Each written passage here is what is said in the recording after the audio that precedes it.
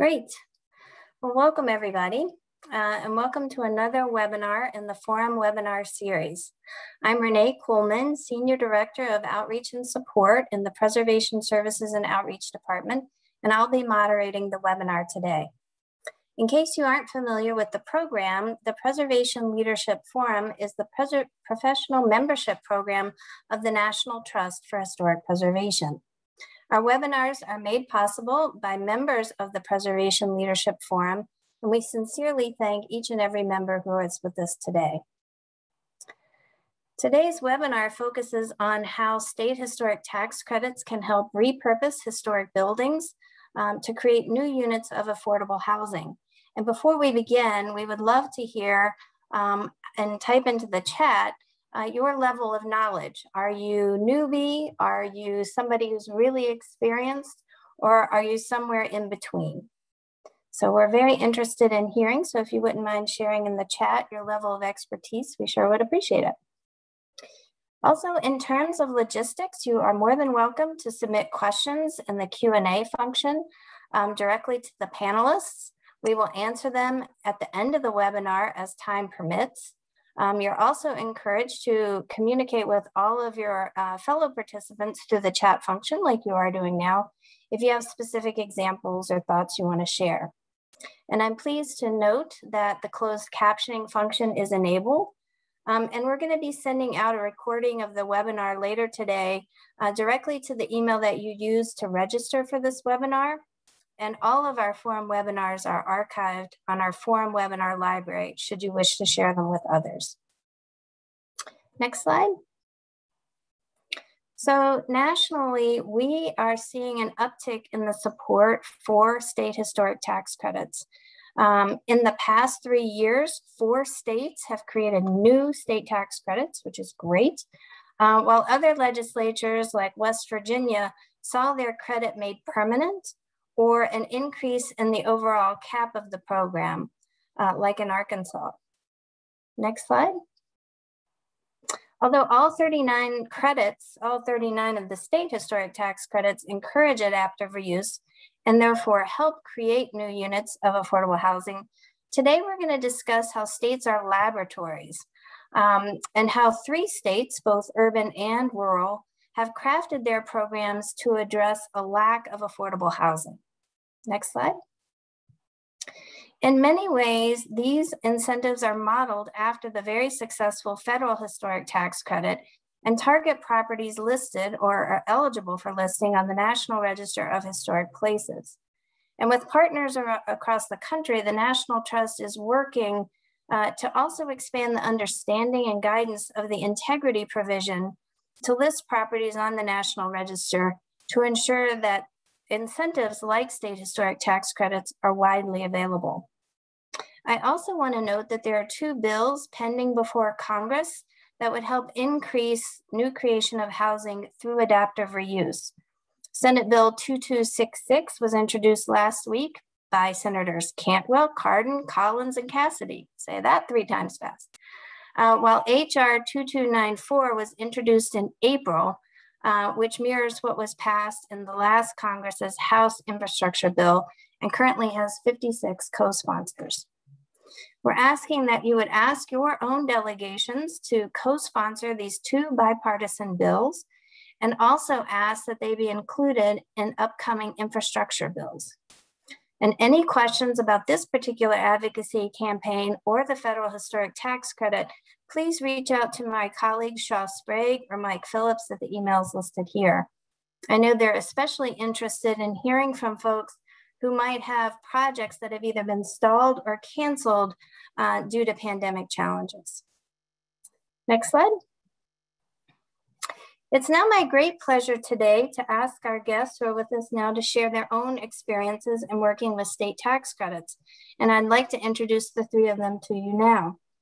John Egan currently serves as the Chief Lending and Program Officer at the Maine-based Genesis Community Loan Fund. And for today's presentation, he will use his 30+ years of housing experience to describe how the state's investment is making repurposing buildings possible. Leslie Reid serves as the CEO of the Madison Park Development Corporation, one of the largest community-based nonprofit developers in Massachusetts. She also volunteers her time to serve on the board of the Boston Preservation Alliance.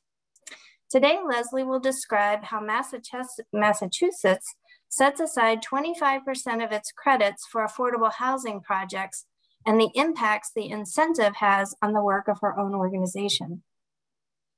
And finally, we'll hear from Logan Ferguson, who is Senior Associate with Powers & Company.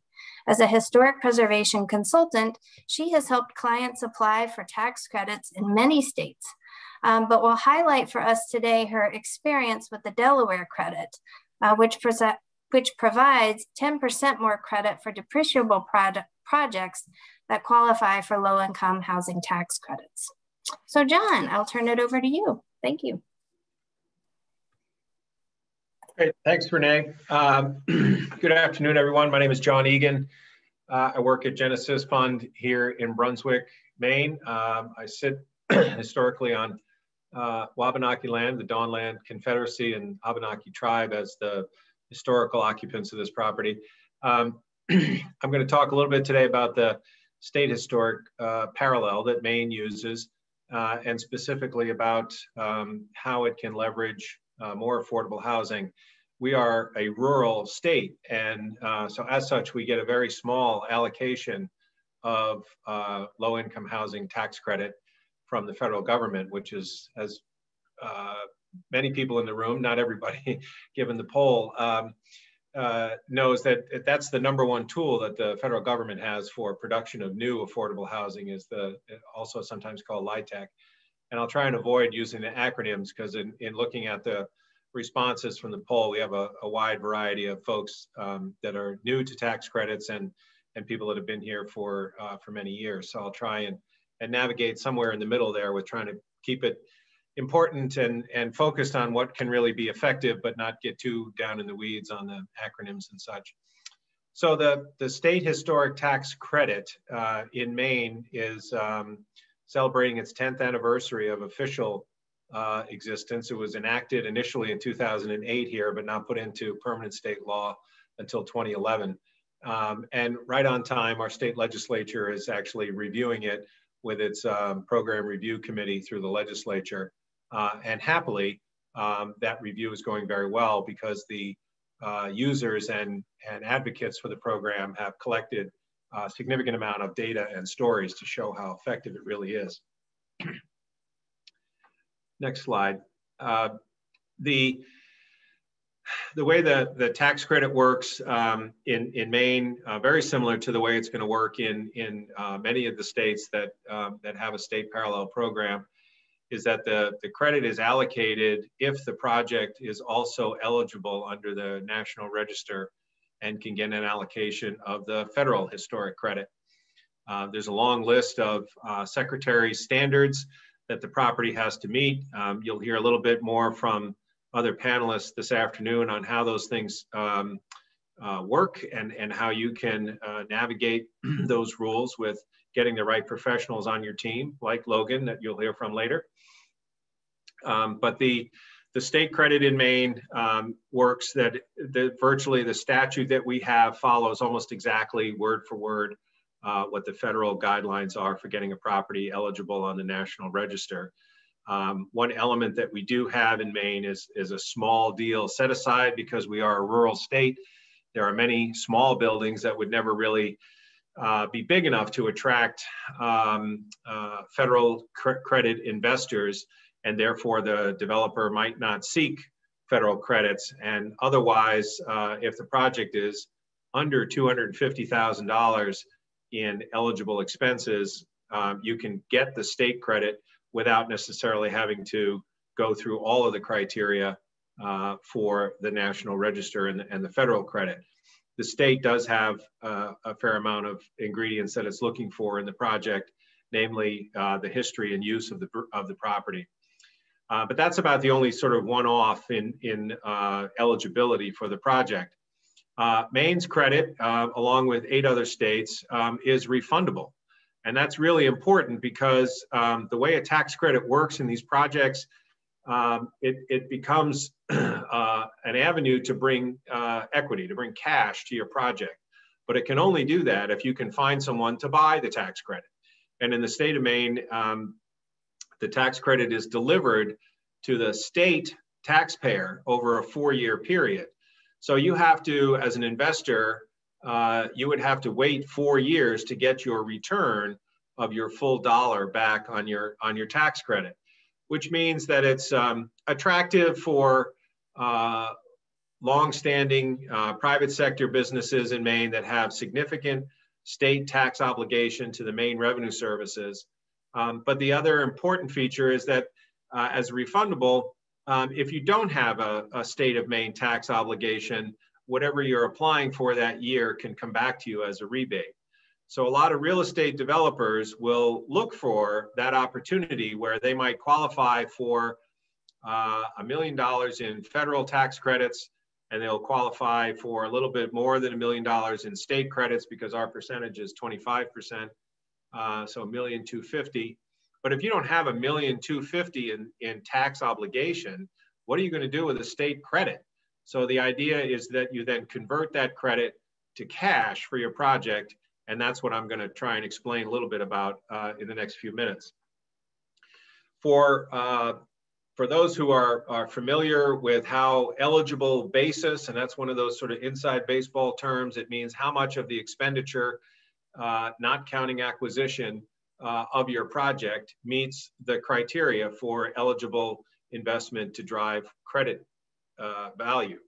So if you're going to spend $1 on an eligible activity, 20% of that, or 20 cents of that dollar, is going to be delivered back to you as a federal credit.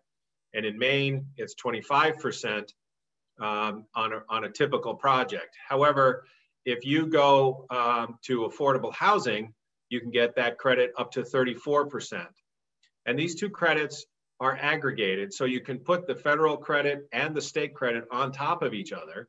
And if you are nifty on how you assemble your partners, you can get an investor to buy that 54% credit. So that's 54 cents on every dollar that you're spending that's coming back to you as a credit. There's a little bit of a discount on when you sell the dollar of credit. You don't get $1 in cash because there's some transaction and time involved in when they get that credit. But generally, you're getting almost half of every dollar you're spending back to you as equity, not debt, but equity into the project to make it work. So if you're new to tax credits, that's the real powerful lever that a historic tax credit allocation can work. And I'll just answer very briefly that the property has to be a going concern, which means it has to be leased out as a commercial activity. It is not eligible for owner-occupied residences. Next slide, please. You know, I'm working on my career as an architectural photographer. I might have a little bit more to go. Our communications people always tell me to put more people in the pictures, but I'm always fascinated by the buildings. Here's a couple of pictures in downtown Portland of some recent projects that my company has been involved in. The one on the left is a recovery house for women in transition and their families. And the one on the right is for people with psychiatric disabilities who are otherwise at risk of being homeless or might have even recently come out of an institution. Heavily supported housing from a local service provider. Both of these projects are using federal credits. They're using state credits, and the way the state credit is working in each of these is that the developer doesn't have a state tax obligation, so they're going to get the full rebate back from the state of Maine. And then my company is making a bridge loan.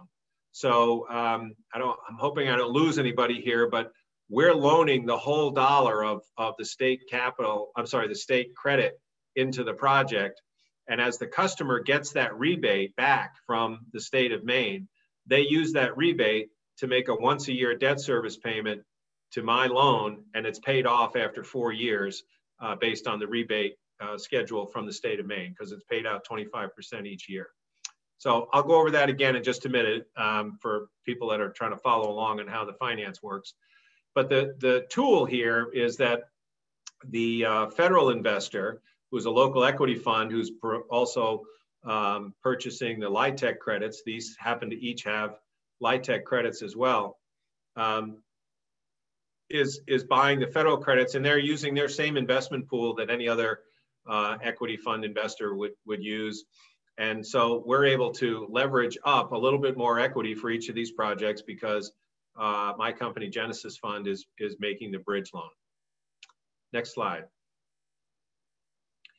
So the purpose of really focusing on how to push your state credit to further provide equity into the project is to provide more cash, which means less debt. And if you have less debt in a project, then you have much more ability to provide affordable rents, which is why the Maine credit goes from 25% to 34% if you've got rental units. At least half of the rental units are targeted to households at 60% area median income, which is a affordable housing vernacular. But essentially, if you're targeting rents for people that are between 100 and 150% of the poverty rate in terms of their income, they would be then eligible for renting in that project.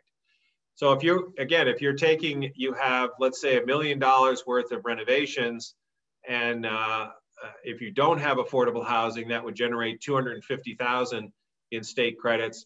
If you do have affordable housing, it generates $340,000 in state credits. So you can see very quickly that's an extra 140 grand in equity into the project. Add some zeros if you're in the bigger cities, and it really makes it a big difference. There's a couple of different ways that the state credit is converted into cash. The bridge loan model is one of them. There's another model where you can get a state nonprofit to be an investor, just like your federal credit is an investor, and use the same rebate back to that nonprofit. Part of the reason why we have to be careful about who is your state investor in Maine is that rebate from the Maine Revenue Services, right? You get your dollar of state credit, you send it into Maine Revenue Services each year for 4 years, they give you 25 cents back.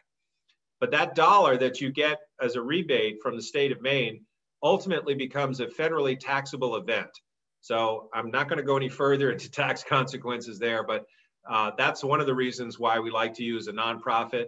And if you go to the next slide, another acronym is that you can use someone called a CDFI. If you've not heard of that acronym before, that's a Community Development Financial Institution. And that is a local nonprofit partner who usually has a mission aligned with your project to provide affordable housing and other more environmentally and community-oriented solutions in the building, such as childcare or charter schools or whatever else might be going on. So in Maine, again, the credit syndication, or how you convert your tax credit into dollars, can be in two ways.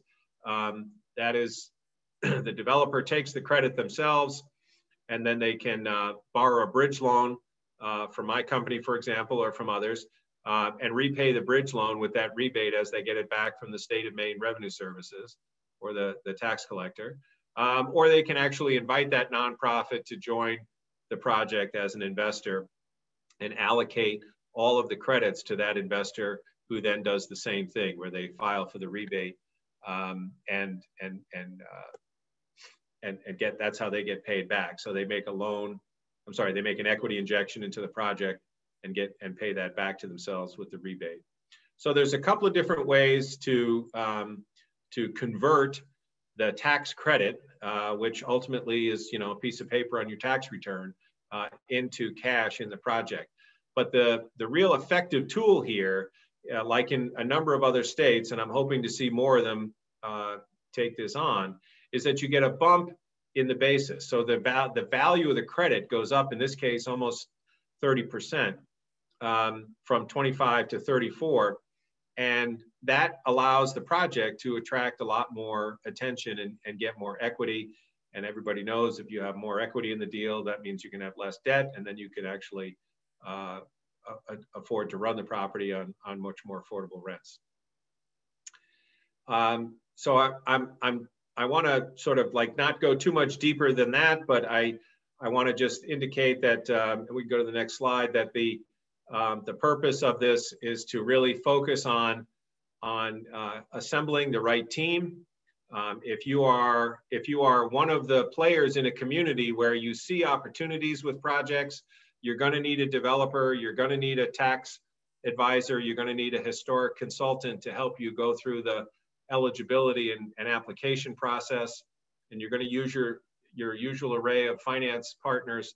But again, look for a CDFI who is going to be a key player in your community development financial institution, that is going to be as motivated as you are to see that project come forward. And you have to figure out how you can put that team together. You know, not everybody's timeline is going to be on the same curve, and not everybody's cost structure is going to be on the same curve. So it's better to have those conversations early on. And again, your municipal officials, as everybody knows, are key to this, because if you can't get your building permit or you can't get your zoning approval, you're not going very far. So I think I'll stop there, so we have time for everybody else's presentation. Thanks for listening, and we'll be available for questions after this. I'm going to turn it over now to Leslie Reid in Boston.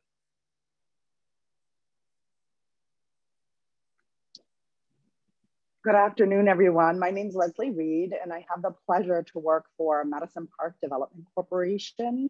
We were actually founded 55 years ago, before community development corporations were formally recognized in Massachusetts. And so we've spent 55 years in the lower Roxbury neighborhood of Boston, creating and maintaining mixed income homes, in addition to operating programs for families and children.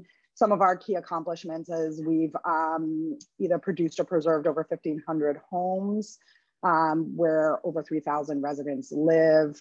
We do a lot of other great things in service of our mission to foster a vibrant, healthy Roxbury neighborhood.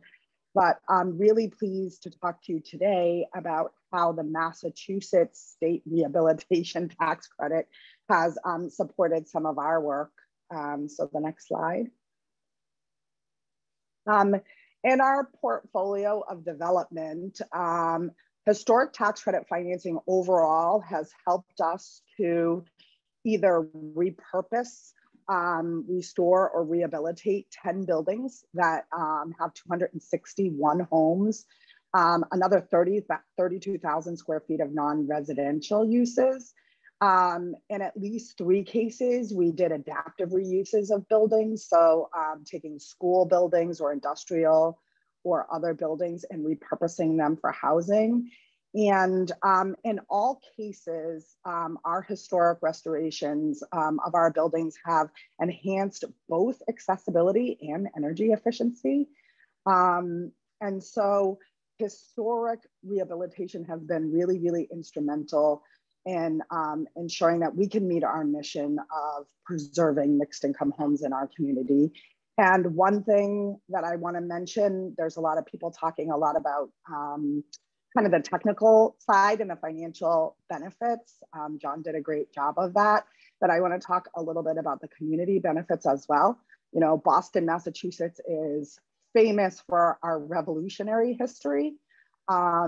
But our neighborhoods tell really, really important stories. And as a community-based developer, our work in using historic tax credits to repurpose and restore buildings also helps us to tell the stories of our communities and preserve what's valuable.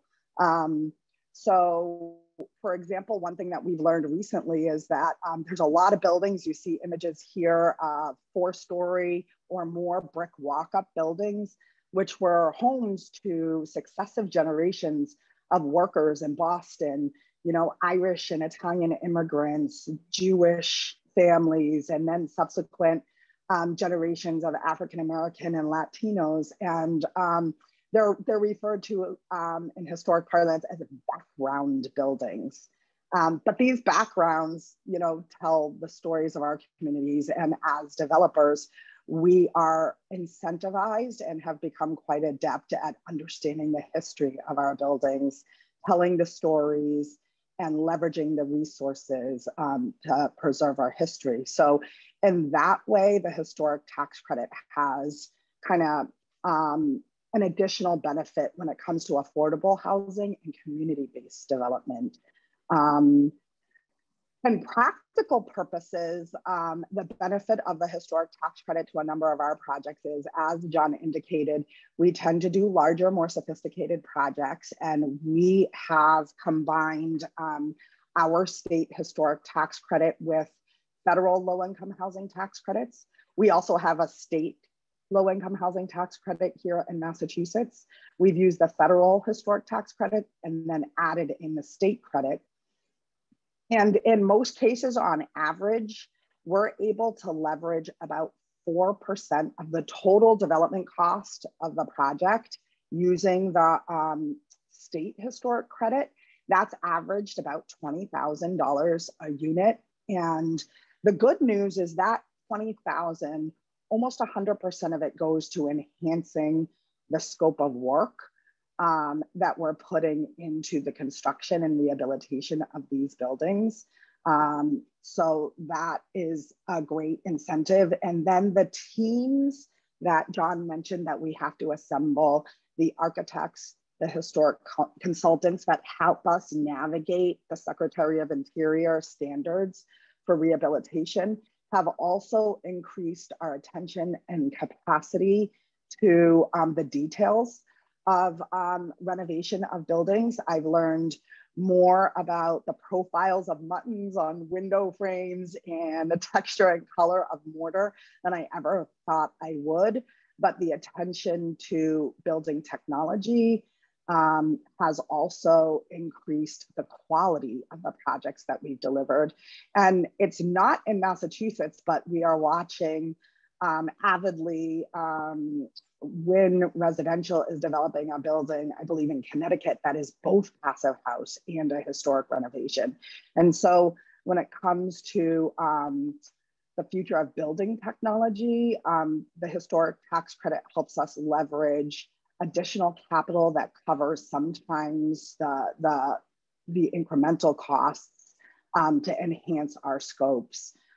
We also know in cities like Boston, when it comes to sustainability and resilience, we can't do better than using our existing buildings in thoughtful and creative ways. And so in that way, the state historic credit in Massachusetts has catalyzed a lot of successful work, not just in Boston and the Roxbury neighborhood that I work in, but across the state.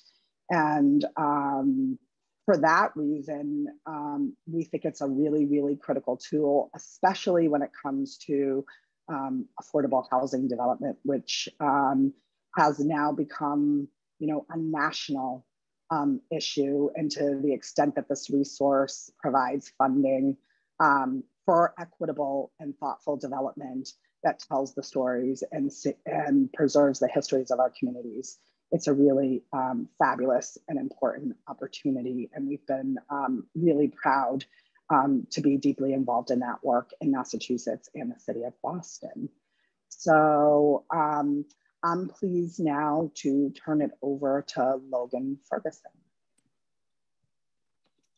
Hi, I'm Logan Ferguson. And as Renee mentioned, I've been working with historic tax credits for over 15 years.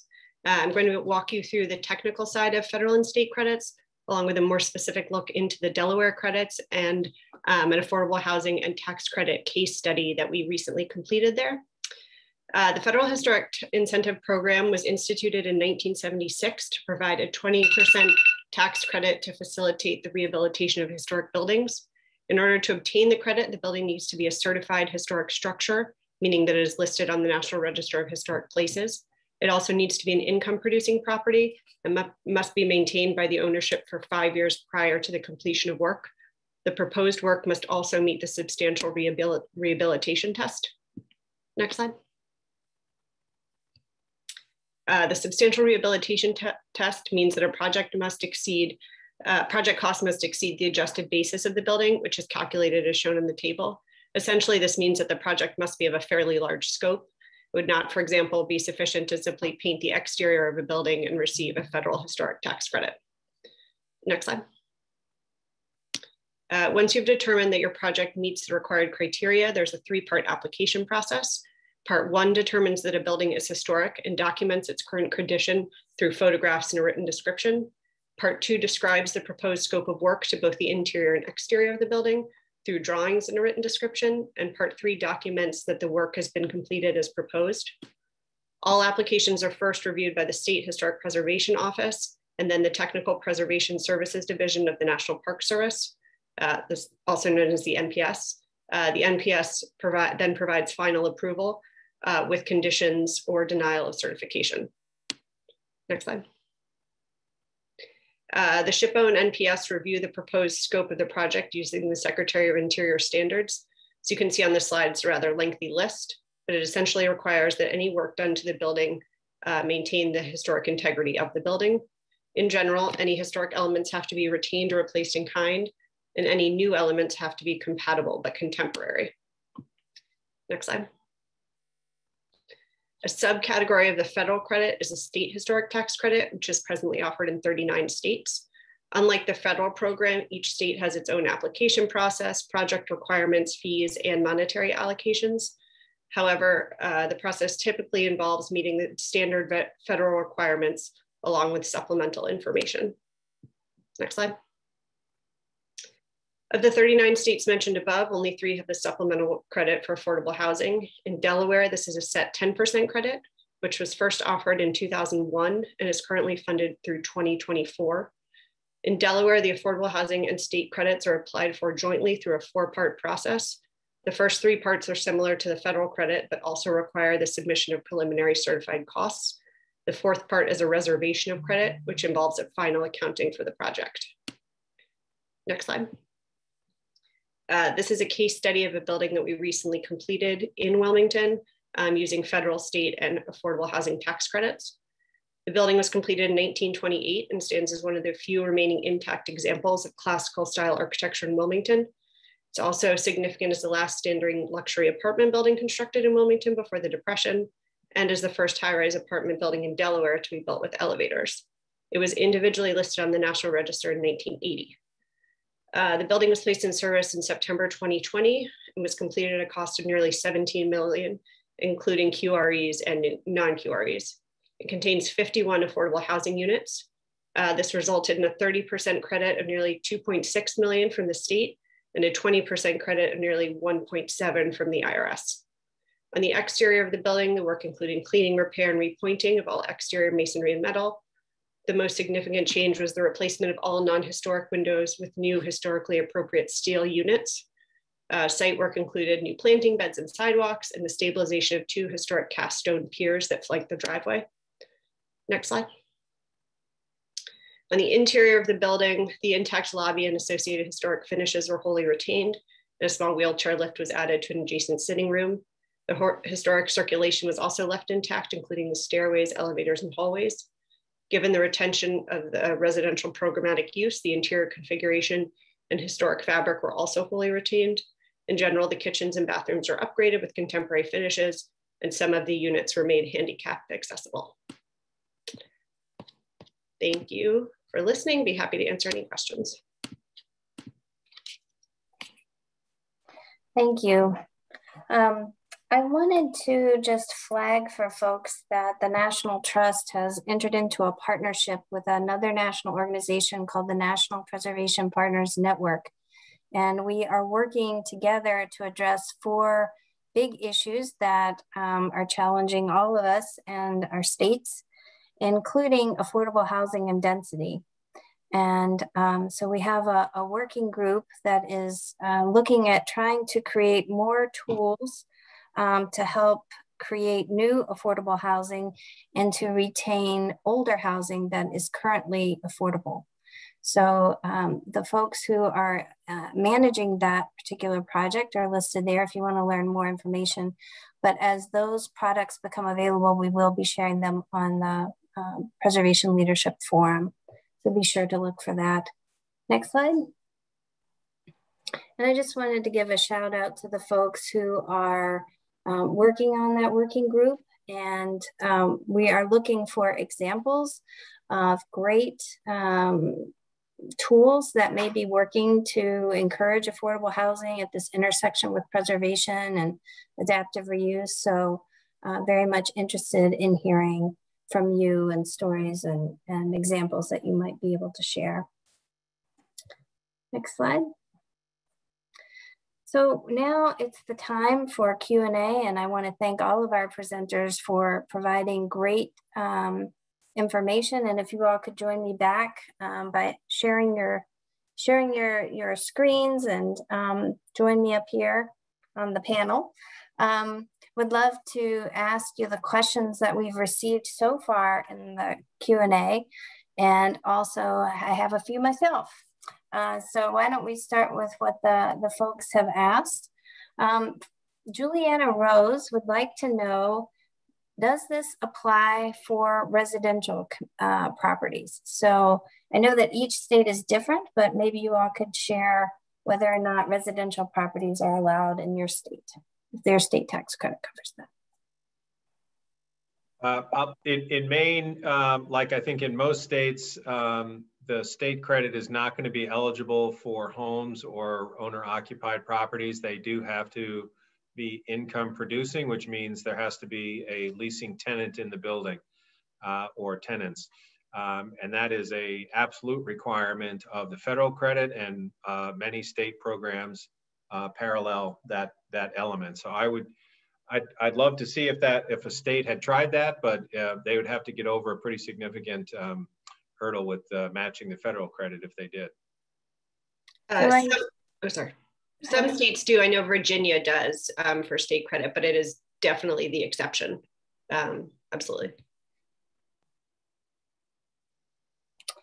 Yeah, so I know that some states have a residential program that's separate from their federal, the commercial state tax credit. And so since each state's program is different, I would encourage you all to visit the State Historic Preservation Office's webpage, which can provide you with specific information. John, this one may be for you. Dan would like to ask you to review in a little more detail the items included in the basis calculation for the project's property. So if you could speak a little bit more about the basis calculation, that would be helpful. Sure. I've been doing this in Maine for a while, and there's generally a pretty good sense among the developers who are familiar with it about what they can and cannot put in there. The sort of big sift is none of the purchase price, none of the reserve dollars in a project. If your lender or your investor is requiring reserves, you cannot include reserves. You can't include prepaid points on financing. And generally anything that is not within the envelope of the building. So if your project is also requiring water and sewer improvements or storm drain improvements that are outside of the property, generally those are not eligible. You can get away with certain things that are connected to and absolutely essential to the operation of the building if they're nearby, but that's really kind of an interpretation from your local State Historic Preservation Office. But generally, anything else that's going into the construction of the building, furniture and movable fixtures are not eligible, but certainly all of the hard construction costs, and more importantly, all of your soft costs related. So are the architect and engineering, as well as a developer fee, are eligible for basis in the historic credit. Thank you, John. Leslie, you may have more experience with that as a developer directly.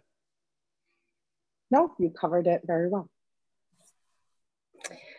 So this is a question for all of you, because I do believe that Massachusetts has a cap and Delaware has a cap. I'm not sure, John, if you want to comment on this, but in terms of the caps that each state has, how do you work around that? Because there's only a set amount of money that the state will give for historic tax credits.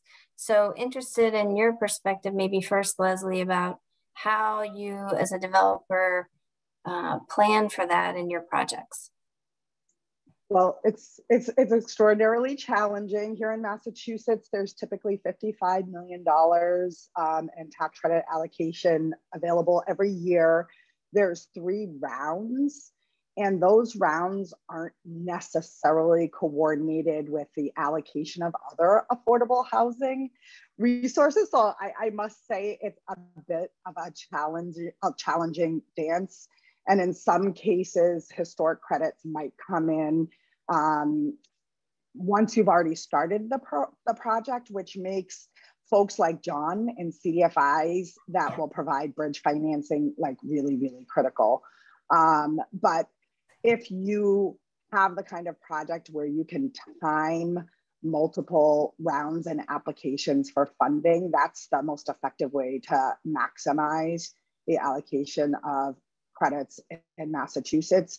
It does not work for every project because some kinds of projects have to have 100% of the resources committed at critical points.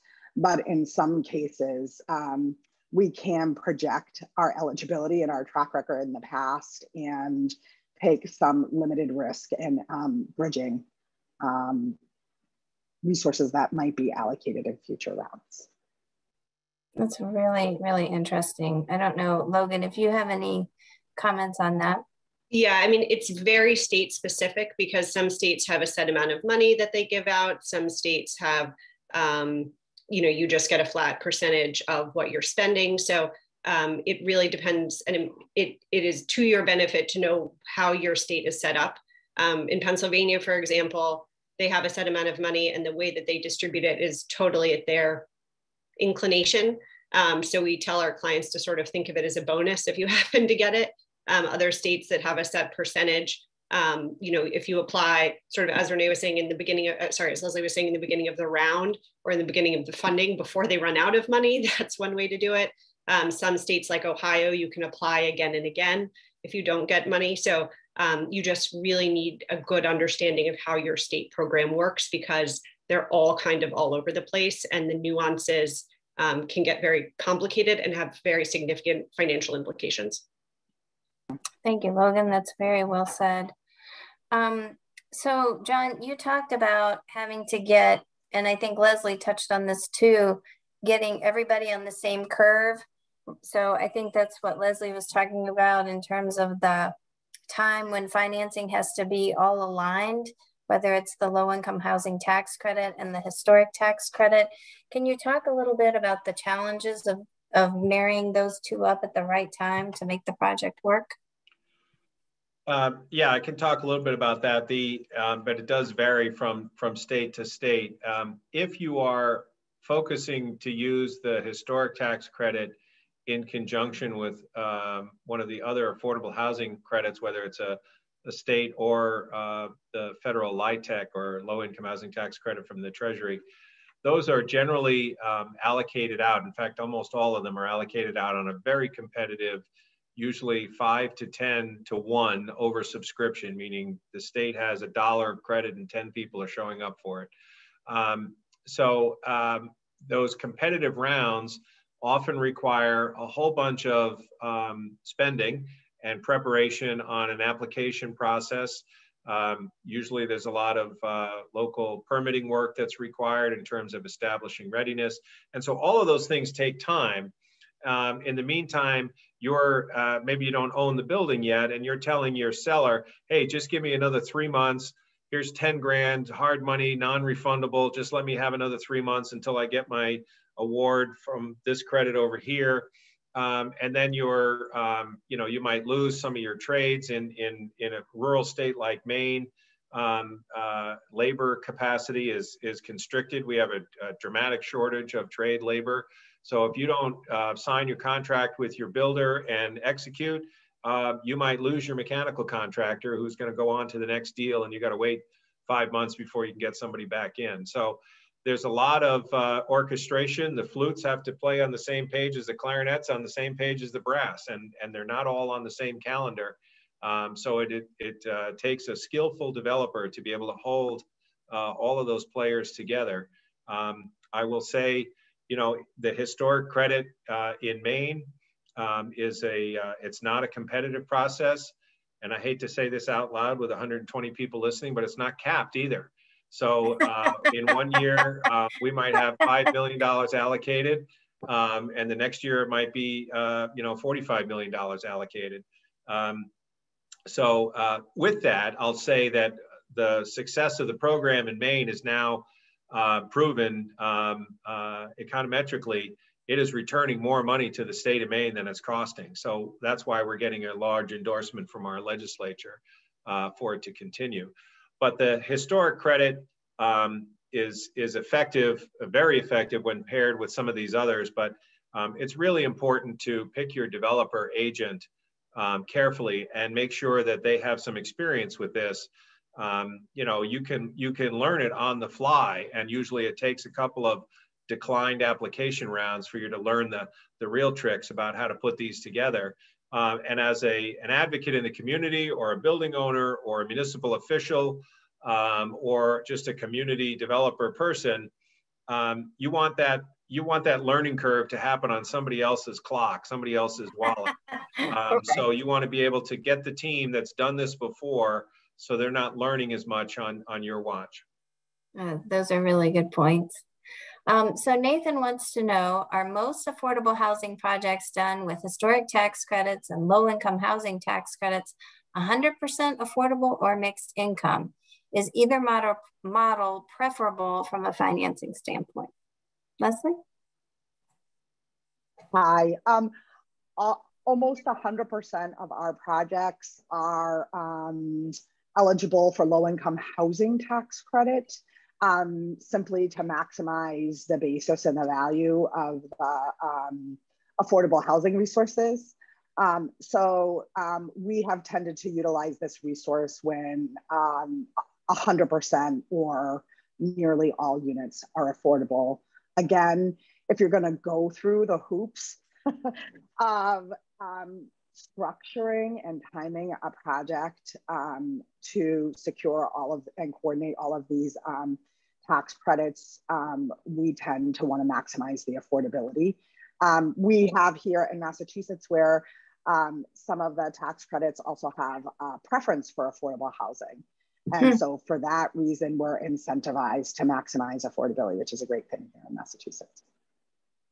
Thanks. So the answer is almost 100% affordable for our projects that combine various tax credits. There are a couple of questions here that are specifically about smaller projects. One person is from Eastern Oregon and has approached CDFIs, but their $1 to $3 million projects are too small for the ones. And they were asking, is there any thoughts on finding CDFIs with interest in small projects? Well, I'll just say that they need to be talking to some different CDFIs. A $3 million project is kind of right over the plate for my CDFI, to use the baseball analogy. So, and I work in rural parts of Maine. I saw a question earlier on the chat about, can it work in a town with less than a certain number of people? And we've done historic projects in very rural towns. Those generally only work when there is a benevolent sponsor who's willing to take some risk and probably put more of their own equity than you might find in a conventional deal. But they do work, and they can be transformative. There's a small town in central Maine called Livermore Falls that has a paper mill that used to employ 1,500 people. I think there might be 200 left working there, and there was last spring a giant explosion, and there's 0 people working there now. And that town is at risk of literally falling off the map. But there's still an opportunity there, and that I worked with a developer who put together a mixed-use project that had a health clinic, a tax prep agency, a small engineering firm, and 5 units of housing. And those are the exact kind of mixes that you'd find in rural communities in Maine that are eligible. We have lots of old buildings, so there's lots of stock to take a look at. And so it can work in smaller projects. I think the challenge is finding a CDFI who is experienced in understanding how to leverage in those credits. And once the CDFI recognizes an opportunity, then the leverage goes the other way. They can pull that building owner or that developer to do a little bit further along in terms of the mission and add a little bit more affordable housing, or possibly add space for a childcare if that's in need in your community. So I just encourage those folks in rural areas, keep talking to CDFIs. The ones in your neighborhood are good to start with, but there are other national CDFIs that will work across state lines and do small projects. Another person wants to know, Scott Wolf, that would the anticipated decline in demand for office space significantly expand opportunities for adaptive reuse of those historic commercial buildings for affordable housing? And if so, are there tweaks that you would think about for state historic tax credits that could facilitate those conversions? Any thoughts on that?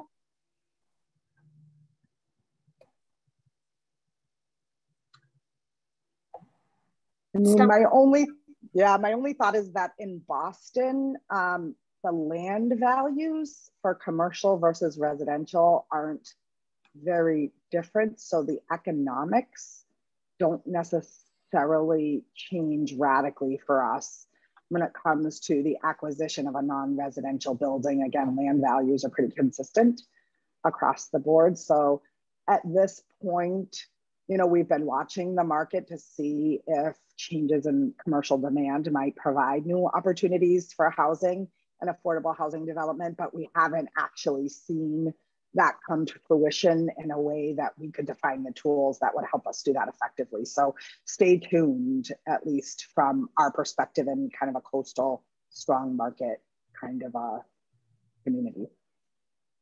From a sort of technical tax credit application, there isn't, there is a difference, but there isn't a substantive difference between putting in office space and putting in residential units. So from the way the program is applied, it wouldn't make too much of a difference from that perspective. I'd just add that historically in Maine, I think lenders to those projects were probably more comfortable with longer term commercial office users, generally because they were higher credit quality and they would sign 5 and 10-year leases than residential properties. I think that has now turned as those lenders are recognizing those commercial tenants might not be around.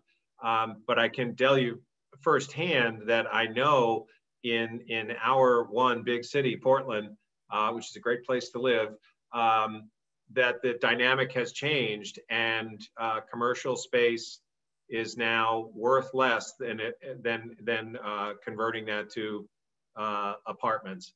And the trick is that it's even though the project is required to remain a rental property for 5 years, there's a sense that there are certain neighborhoods now that are going to accelerate to even further unaffordability and gentrification. After the 5-year compliance, those housing units are going to flip to condos, and that developer is going to go from being able to rent for, I don't know, $1,500 a month to suddenly being able to sell those individual units now for $250,000, $350,000, or even higher, $500,000 in a marketplace where, that kind of downtown location with a view and, is very rare. So that just, there's a sense that, we want to see those kind of things happen, but it almost is like we're lighting too much of a rocket here with conversion of historic buildings into residential without any governance on making sure that those stay affordable long term. And at this point, there's no requirement for affordability. The developers can be incentivized to get a little bit richer tax credit if they put affordable units in there, or if they choose to pair it with one of the federal housing. But if there's enough market demand and they can do the project on conventional debt and conventional small equity and historic credits, that's the way they're going to go. And then in 5 years, they can sell out the whole property, and the return is pretty healthy for them and not so great for the neighborhood. So one of the questions is, how many states give priority to the reuse of existing buildings in choosing the recipients of low-income housing tax credits for their state? And I have not done a look, and it's my understanding that that's set by each state through a qualified allocation plan, right, whether or not the reuse of a building is prioritized. So I don't know in your all states if you all could speak to those specifically. I mean, in Massachusetts, our QAP speaks to production versus preservation. I don't know that they're talking about buildings, you know, so much as affordability, but there is a set aside for quote unquote preservation. And that is the bucket where the reuse of historic buildings might fall. So there is a port, you know, in our QAP, you know, some money set aside specifically in a bucket that would work for historic, you know, reuse or rehabilitation. Right, and I would add in Maine, it's kind of a passive or an indirect incentive in that, you know, the QAP often rewards or definitely rewards developers who can leverage in additional resources besides those that are issued by the state housing finance agency. And since the historic tax credit equity is often coming from a third party, that's a way for a project to get extra points by leveraging in those dollars. So there's a way for the QAP to indirectly, or I almost call it passively, encourage developers to go find those projects where they can bring in that additional equity. But then, you know, there's a lot of other requirements of the construction standards that these historic buildings might not be able to make. So you have to be able to weigh those things out when you're taking a look at your site. I wish there were more teeth in the gravity in the QAP to encourage not only historic use, but just flat out, you know, infill housing. Keep these projects in communities and don't put them 4 miles out because that's where the cheap land is. We're working on that, but haven't solved all of those problems yet. I think it's good. Logan? Yeah, I would certainly just say it is not the norm for the preservation of buildings to get you any kind of significant bump. And as John said, it sometimes can complicate things. So obviously that is definitely an area in which improvement could be made, I think, across the board.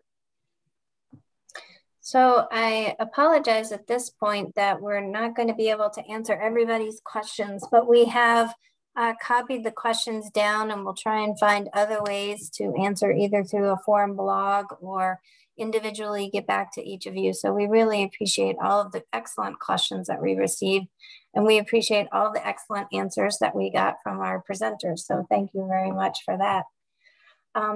So with that, we would like to just encourage you all to participate in other forum webinars. So maybe if we could see the next slide. Forum Connect is a way to continue this discussion through our online community for people who are in the business like us of saving places. We have active conversations going on all week, whether it's historic sites or Section 106. So if you haven't joined Forum Connect, it's a great place to keep up these types of discussions. We also have an upcoming webinar on August 14th about interpretation strategies where women made history. So that is a great opportunity in August for you folks to continue learning. And then we would like to thank everyone who joined this webinar today. It's been a great discussion. We are so thankful for the panelists who joined us to share with us their knowledge. So thank them. We'd like to thank you, and we will definitely keep up the conversation because this is a very important topic. Thank you.